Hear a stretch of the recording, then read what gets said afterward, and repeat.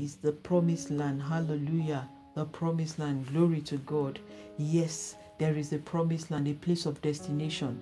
You are on a journey going somewhere. And my prayer is that you will reach your promised land in Jesus' name. You will reach the Canaan land. So what I would enjoin you to do is avoid distraction. Keep your focus. Keep your gaze. Keep your eyes before you. Do not look to the right. Do not look to the left. The Bible says that he opposes you with his right hand of righteousness.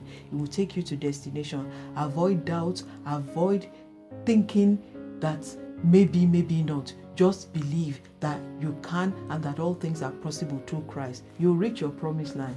Stay blessed and enjoy the rest of your day. God bless. Glory to God Most High. The phrase for deliberation today is in the desert. I've been asked to speak on the phrase in the desert. To be in the desert is being in the wilderness.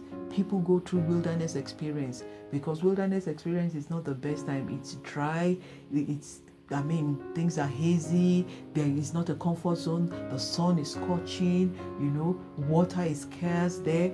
It's not just a comfortable environment. So you might be going through a wilderness, a desert experience, but know that you are on your way to Canaan land. If you do not look to the right or to the left, if you keep your eyes on Jesus, the Bible says that where will his help, the psalmist says in the Bible that where will his help come from? According to Psalm 121, he knows that his help will only come from the Lord. So keep your eyes on the Lord as you go through that desert experience.